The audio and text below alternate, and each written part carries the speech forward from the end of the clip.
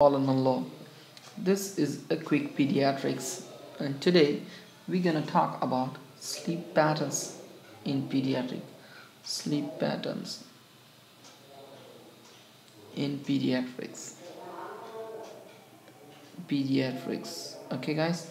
So this is not an important topic for USMLE and for MRCPSH examination, but try to remember for clinical practice. Okay. So let's talk briefly. I'm going to discuss more rather than writing over the screen. Is that remember the infant sleeps. Infant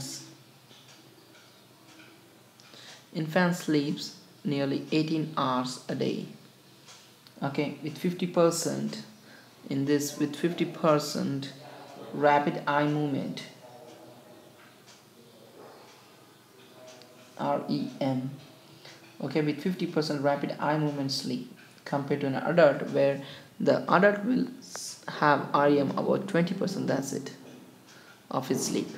Okay, rest is with NREM, right?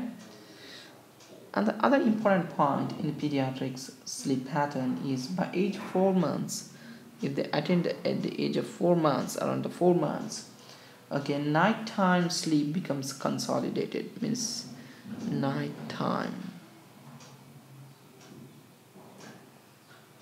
sleep becomes consolidated. Okay, remember. All right. Yes, and this around the age of 3 years. Okay, around the age of 3 years, what do you call them, sleep disorders begins, that is known as parasomnias.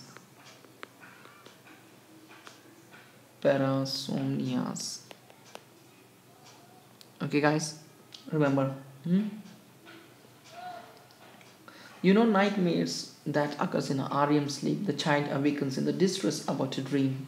Okay, night terror that occurs in NREM. Okay, nightmares occurs in REM sleep. This is really very important for your civil examination. And night terrors occur in NREM, non-rapid eye movement. Okay, remember. In night terror, the child appears awake and frightened but is not responsive. That's very important. He's awake and frightened but he's not responsive.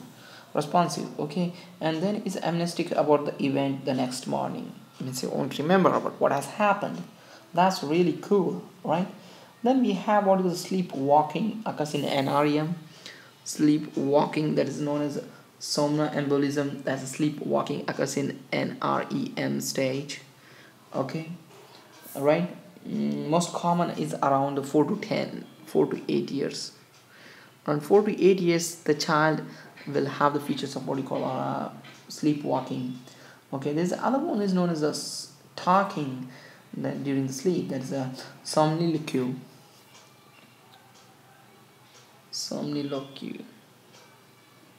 Okay, somniloquy is very common throughout the life, sometimes accompanied by night terrors and sleepwalking. So these are the important sleep patterns for pediatrics.